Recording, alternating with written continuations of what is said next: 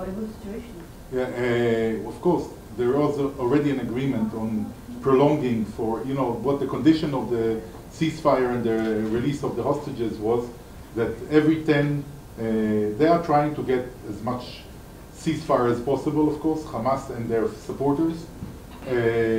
We are aiming at two things. The bottom line is, as the colonel said, the government gave two directives to our IDF, to the forces. One is eliminate the capacity of Hamas to rule Gaza and to execute the infrastructure, to execute such atrocities against Israel, attacks against Israel. And the other one, release the hostages. And we are working on both of them. We believe that doing the military, the ground operation is helping the hostage, is putting pressure on them, and we see how much they are asking for ceasefires. We understand that they will regroup.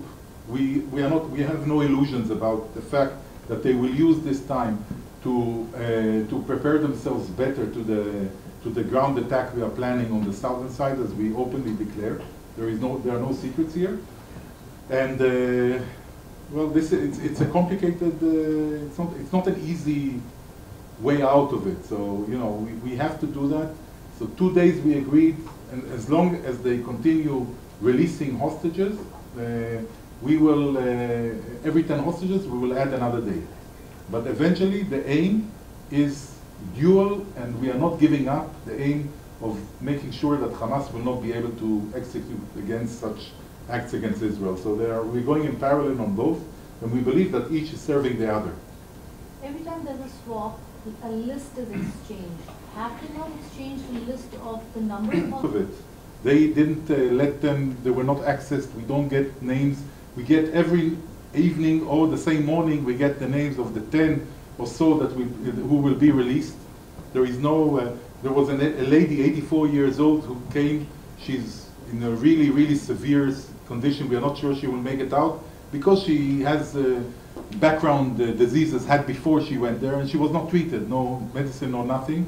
And she is really in intensive care and not sure that she will make it, unfortunately. So we are all praying. So it's complicated.